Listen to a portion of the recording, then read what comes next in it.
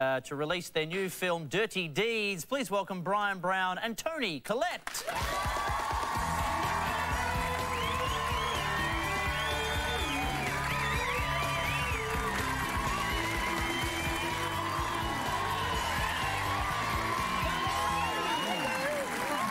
Very good. Is your button all right?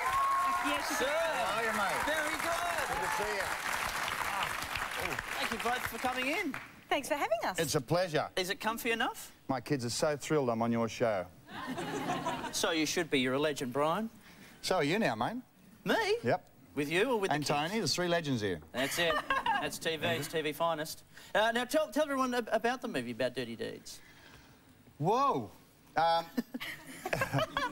In 1969, very quickly, in 1969, the Mafia found out how good our crims were at making money and they sent a couple of blokes over here to horn in on the racket. Is that good? I love how Aussie you are. So they came here. What, do you think I'm going to be a Pakistani tonight or something? So they came here. They got taken on a pig hunt. They came back from the pig hunt.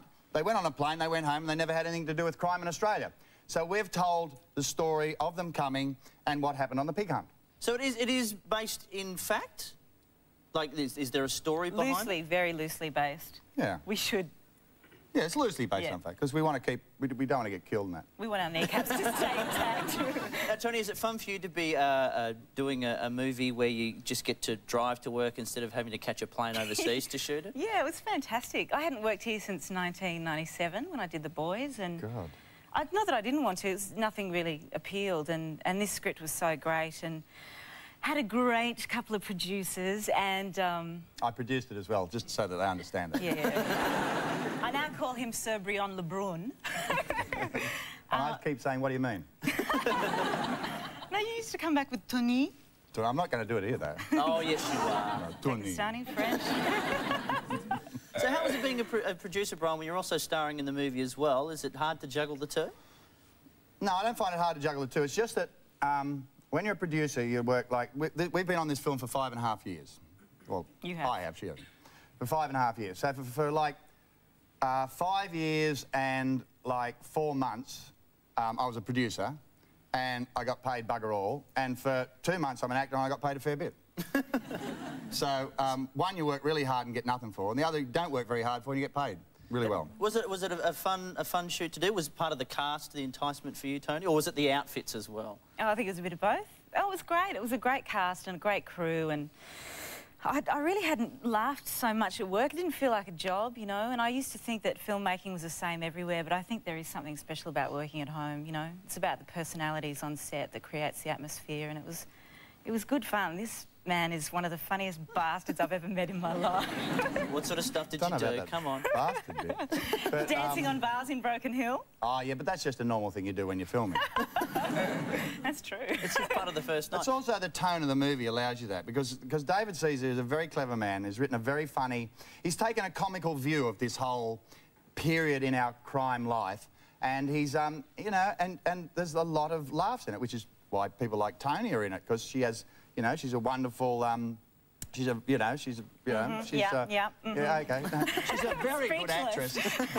But she's, you know, Toni is, you know, has a wonderful, you know, humorous vein to her. And the movie allows people to just take a character and run with it. And I guess that's what, you know, we have fun doing in this movie. You know, you can sort of... And then David would crack the whip and say you've gone too far and pull back a bit or whatever. You're having too much fun. Which, yeah, you're having too much fun. As a director always tells you you're having too much fun. But... Now, we've got a clip from the movie. Do you know which clip this is? This may be a clip where we invite the Yanks home to our place, or the Mafia home to our place for dinner. We actually say... it was a funny thing, because John Goodman plays one of the Mafia blokes in this, and one of the first days on set, we were doing a cemetery scene, and he had to, and he just arrived on the Wednesday, and this is his first scene. He had to come up to me and he had to say, one of my blokes has been killed and he's being buried, and he comes up and he says, look, he says, I just want to tell you, Barry, that we had nothing to do with this. And I say, yeah, right. I said, why don't you come over to my place on Friday night? Sharon knocks up a pretty good feed. We'll talk. And he just sort of went, yeah, right.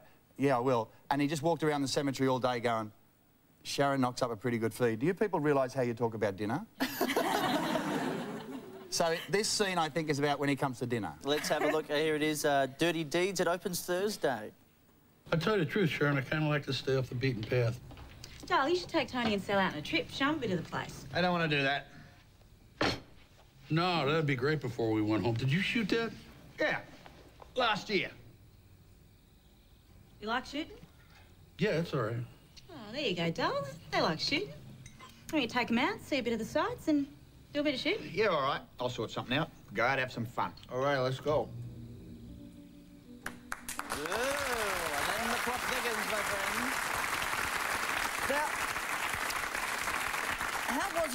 how was it for you, Toni, I guess, working with John Goodman and Bryan? I don't think you've worked with Bryan before, had you? No, I met you a couple of times socially, I think. Yep, Chop Fest. Now I really know who you are. That was great. I mean, I grew up watching Roseanne, so I was really excited to work with John Goodman. I mean, obviously he's made a lot of good films as well, but television seems to kind of seep into your psyche a little more sometimes. I grew up watching Roseanne too. Yeah, I'm sure.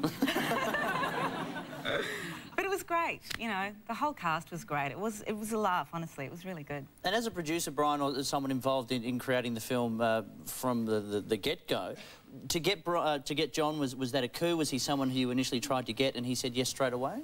Well, this mafia man that comes out, he also has another function, and the function is he actually is a mentor to my nephew, who's a young bloke that's come back from Vietnam, and he actually teaches him to make pizza. Because up until 1969, we didn't have pizza in this country. So the movie sort of examines what Australia was like at the time and the things, how we're influenced by America, and in one respect, the mafia, and in the other respect, about making pizza. What was the question? Was it a bit of a thrill when John say yes immediately? When John Goodman said anyway, yes, was that pretty good? So anyway, we send John. David Caesar always liked the idea of John. David Caesar always liked the idea of John Goodman playing Toni the Mafia bloke. So we sent him the script. He read it in 3 days. He rang up and he said, it's one of the best scripts I've read in years. I'd love to do it. He was on the plane, immediately came out and shot it.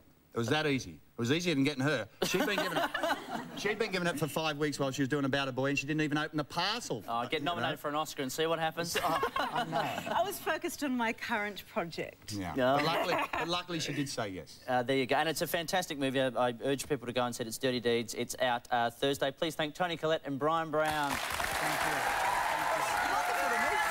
Thanks, mate. Great stuff. Thank you very much. We'll be back with John Travolta, comedian Michael Chamberlain and Sophie Ellis backstage.